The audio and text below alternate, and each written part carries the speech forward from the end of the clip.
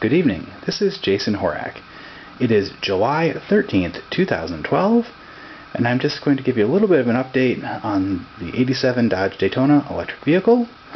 Specifically, what we're going to talk about today is DC-to-DC converters, and as you may be able to tell, we have upgraded, or changed, over to this Chennic DC-to-DC converter that takes up a lot less room. And so it's right here, and it performs the function of an alternator that charges the little 12-volt accessory battery and provides power to the 12-volt systems when the car is running. Actually, it provides 12-volt power all the time because there's no switch on it, it's just on. So it's constantly draining from the main battery pack into this unit. The way I have it hooked up is there's a little plug that right down in here. So this is a standard like a monitor power plug, and then on this end we have like a regular computer power plug. So that's hooked right into the high voltage line, negative and positive here, and just kind of plug it in. So once we do that, a little bit of a pop as it connects, and we are golden. Okay, so what that's doing is it's now providing about 13.5 volts out of this to charge the little accessory battery and so forth. This little box down here, you can kind of see it, is just a regular like outlet box with a waterproof seal on it and a little foam in there. And what that does is that has the diode and the capacitor that Jack had originally glued onto this unit here, but I just kind of didn't like having it exposed, those high voltage things just kind of out here where it could touch stuff. I was like, no, let's go ahead and put it right in a little box there and make it weatherproof and such. As you can see, my shunt box is not actually attached, it's just kind of laying in here, but it's held by these big beefy cables and it's not going to fall out or anything. At some point I might secure it down, but it's nice to keep it mobile so I can get at the cabling underneath it and all that good stuff. You also might notice this big bunch of wires coming in here. This is the main ground for the car. So this is grounded to the body of the car and for the 12-volt system, and is connected right here to the negative of the battery. So pretty much all of the main systems come into that point, and so they touch both the car body as well as get to the negative of the battery. So that's all for the 12-volt system, and that's kind of all there is to it. I'll just show you real quick how it was set up before. So this was the Vicor MegaPAC that I was using as a DC-to-DC converter up to this point, and it's kind of an interesting little unit. It's a computer power supply from like a server type of thing, and it has these little modules that just kind of slide in here, and you can custom tailor the kind of output you want to get out of it. These are 5-volt modules. There's a driver and a booster, so it's a pair, and each one of them is capable of 5 volts, 40 amps output. So by wiring them in parallel, you get 5 volts, 80 amps. And then wiring these in series with each other, these pairs, we end up with a total of 15 volts at 80 amps, which is quite a lot of power for a DC-to-DC converter. I have not seen anything that's even close to that on the market, but as like a finished product. So anyway, it's a great little unit. It does a wonderful job. The problem is that it is in fact a computer power supply, and so it has a fan, a big old computer fan that keeps the unit cool and is very loud, unfortunately, but also has a tendency to kind of suck water in and blow water through the insides of it, so it really can't get wet And in fact, I've lost one of these units when I went through a car wash and it sucked in some water and fried itself. So anyway, they're not really well suited for a car unless you can find a more secure location to put them than, I had mine right up in here, which was fairly well protected, but it did get splashed with water in the car wash and took it out. So anyway, I was looking for a better solution that was more sealed. So anyway, the wiring on this was pretty simple. This is just like we had in the car there. This is the high voltage input, positive and negative. And for this unit, because it's a computer power supply, you can actually hook this up to a regular computer cable and plug it into the wall, and it will power your systems, and it'll put out 14.8 volts, give or take, 80 amps from an AC source as well. So anyway, that's wired in right here to this contactor. So the idea is that you can turn off this whole unit by tripping this contactor, and it'll be quiet and not make the loud fan and not drain your battery pack.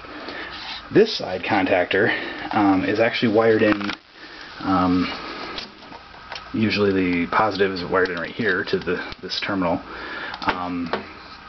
and then the other positive line here would go into your car, to your positive system in the car.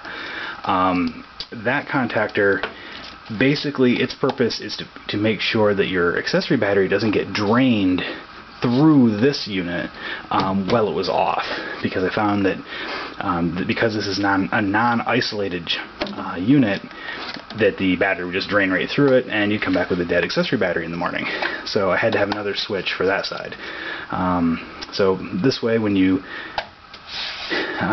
removed power to here, both contactors would trip or would shut off, and this would turn off and no power would go back from the main battery, or from the accessory battery rather. So anyway, so it was a whole complicated system, worked really well, put out a lot of power, but I was just concerned with it getting wet, and it was very loud. So anyway, so this is the new setup, a lot simpler, and hopefully it will be good. So what we're going to do now is a quick test, just to show you an interesting thing about this new Chennic unit.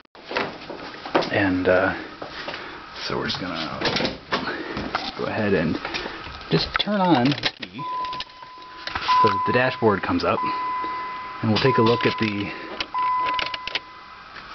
power. So we're showing like right in the dead center, pretty much as we're at 13.5. It's very good at putting out the power that it claims, at least when there's not a lot going on. So in fact, let's go ahead and test that just for fun. Put the meter on it. And one thing you may notice is the sound. Note how it's hissing. So I'm not sure if that's normal or not. It really doesn't sound good. But hopefully it won't cause me a problem. So anyway, we're going to stick the meter on here, and you'll see that we are at, kind of tricky to do one-handed while holding the camera. Okay, so it's showing 13.6 volts, 13.68 technically, and it's relatively stable. So that's all good.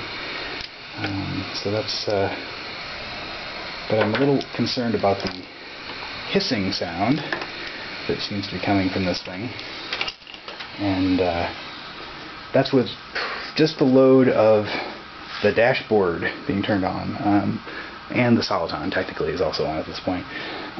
So let's go ahead and give it a little more to think about. How about we turn on the headlights?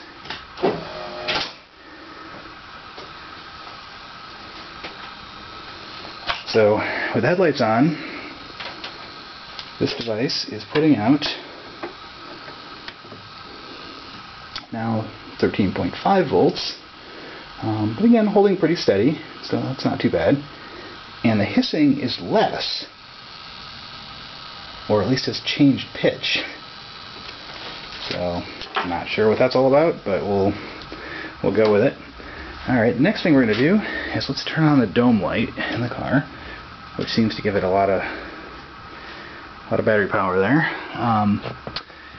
And so all that's pretty much fine. Now we're going to turn on the blower fan for the defroster.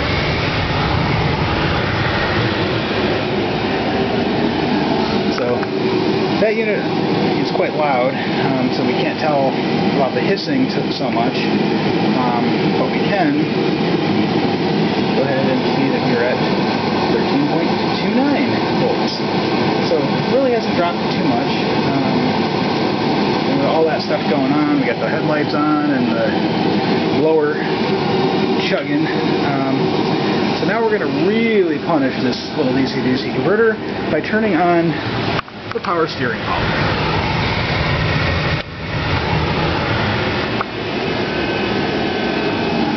So that power steering pump is really loud and obnoxious. Hard to hear over the blower fan, to be honest, but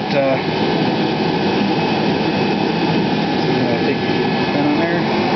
So that kicks us down to 12.2 volts, and I think dropping. Yeah, so it's definitely draining the accessory battery at this point. So with these three things on, the little DC-to-DC converter can't keep up enough to keep the accessory battery charged, and then will just continue to drop. So it's not a lot, but if you're driving down the road and you got these three systems on, expect your accessory battery to run out, or at least get to a point where you're having trouble maintaining 12 volts, which is kind of annoying.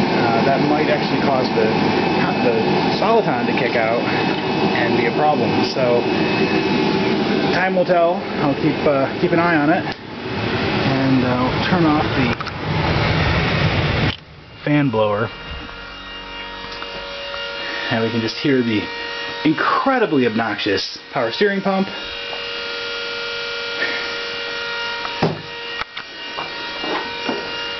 We'll strain it a little bit.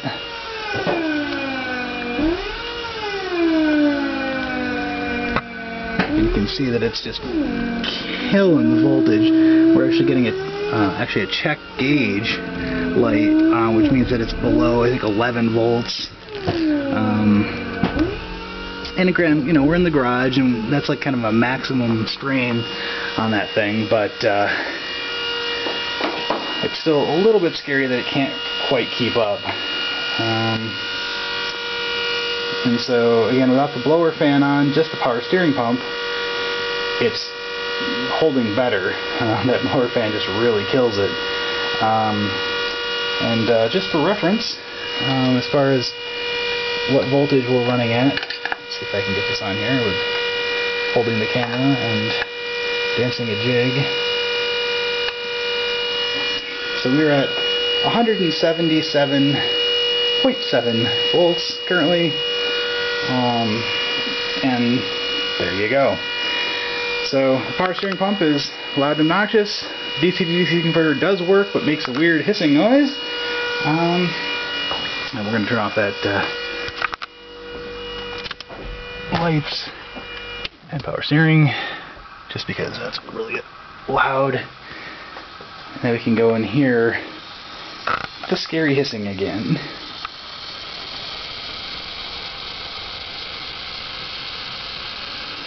So